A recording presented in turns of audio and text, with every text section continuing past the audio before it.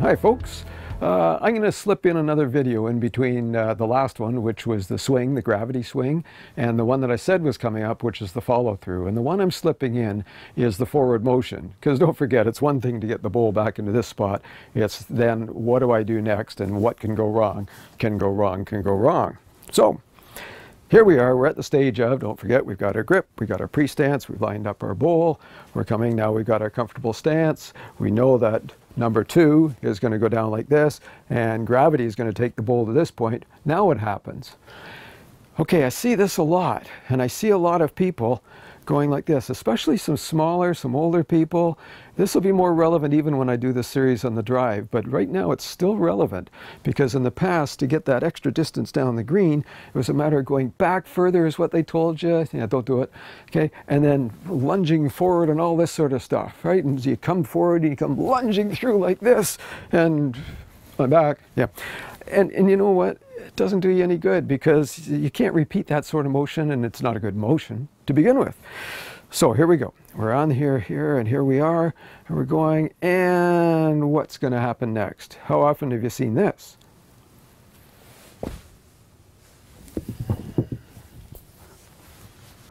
What was wrong with that? Tell you what was wrong is that you got to this position, everything was going great until here, and then you stepped forward. And you're using your body weight, which could be put to better use. Your body weight could actually help you get the bowl smoothly and better down the green. The minute you step forward like that, now you've got the bowl, it's come down to here, but now you step forward and now you're still going to lunge back like this and drop the bowl because you, okay. So what I'd like you to do instead is go like this and just try this, get this down to here. Take a waggle. This is like a waggle in golf. Just go back and forth a couple times. And then when it does come down this time, when it gets to here and you get there, then everything's going to come forward. Every piece of you coming forward. Let's try it. So down here, forward, and now I'm coming forward, and I've planted, and away we go. Okay? Try that again. Step back. Here we are. Plant, up, stance, down, and forward. So I'm almost delivering the bowl, and it might very well be, at the same time, it's a plant just prior to when I'm releasing the bowl. Why is that so important? Well, if you weigh 150 pounds, if you weigh 100 pounds, if you weigh 200 pounds, why not put that to good use? If you plant yourself like this first, one, you've already planted yourself from your right side to your left side prior to you getting your bowl moving, actually going forward. But the worst part of that is that you've actually gone from right side to left side. You've taken all your weight. If you're 100 pounds and you've taken 90% of that and planted it already, then it becomes arm strength. I gotta tell you folks, unless you're a bodybuilder or an arm wrestler, that arm strength's not gonna do you a hoot of good. Obviously it wouldn't do me a heck of a lot of good, would it? No, okay, but I can throw a drive as hard as anybody. Okay? I can get the bowl up even on the nastiest of slow greens in some areas, okay? And I can control my weight in all sorts of other areas. So you're wondering, okay, remember in the last video I showed you 4 different deliveries? And I was wondering if you knew what was going on with those, what was different about them. Do you remember? Okay, so I'm going to do this again. I'll get this other one. And here we go. We're going to do 4 deliveries in rapid fire. And I want you to try to figure out what that one thing is that's different each time. Okay, I'll just stand. I'll get to the mat. Here we go. Here's a short end, really short end. I'm playing a guard. Okay, I'm going to play another one, but this time I'm going maybe 75 feet up.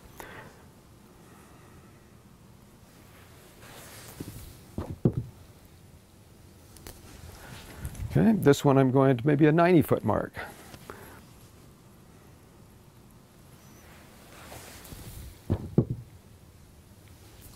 And the next one I'm going to throw one so I just want to rest the ditch board.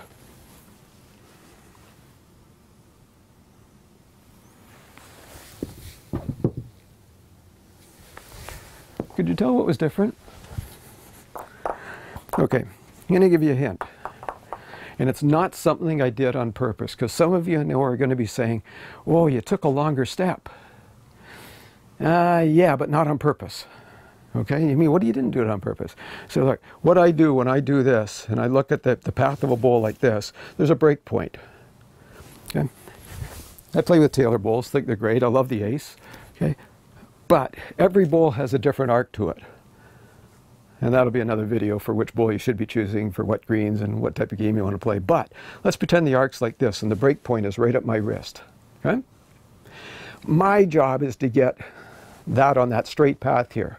Because this is basically a straight path until you get to here. It's not straight, but it's the same as a 15-foot, 8-foot breaking putt.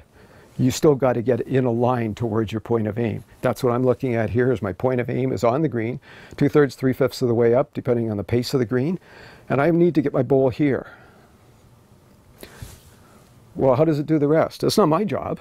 That's Taylor's job, to take it on that arc point from here to here. So if I get it here, and it ends up here, whoops, there we go, it ends up here, right?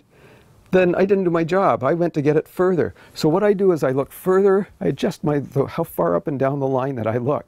I'll do a complete video series on that one as well for adjusting length. And I do clinics that are hours long, trying to get people to understand that it's here, and that's why you want to be relaxed between here and here, between your head and the bowl. Let's keep it relaxed so that you can visualize that path, like a Dwight Stone's doing the old high jump. Nope, didn't like it. So he steps back a little bit. Okay, now he's ready because he's visualized the entire path of the bowl of his high jump and the steps he took. So in this case here, on my first bowl, I don't even need bowls for this. If it's a really short end, I'm visualizing a point that's closer to me. So I want to get the bowl to there. That's my job. Get the bowl to there. So here it goes. And I got a little bowl like that. Right? There we go. Notice there's no gap. In fact, my heel is in behind my knee. Regardless of whether you're going to be able to get down that low or not, I can teach you the same thing. It's the same process. Okay? Go here. Now I'm going to go that 70-footer again, 75-footer. And look at that. It's even with it now. The next one I took, great, I wanted a 90-footer. Here we go, back. Now I'm looking further down, so I know I have to get that bowl out there. And that's me feeling the bowl. And this game is all about depth. It's all about feel, and it's so important that you just take all these other lock things that you have going on, your locked elbows, your locked knees, the backswing, the pendular sort of thing. You want to make sure that's why your forward motion is based on your point of aim. The longer stride, the gap that you saw in between my heel and my knee, was just coincidental of me picking a spot further down on the point of aim, on the line that the bowl is going to take. I get it to that point, Taylor does the rest of the job, and hooray, we're both winners. Okay? So I hope that that helped. If you liked it, give a little likey if you want. If you want to follow, you've got 5 others before this that you can actually watch as well, and there will be more coming.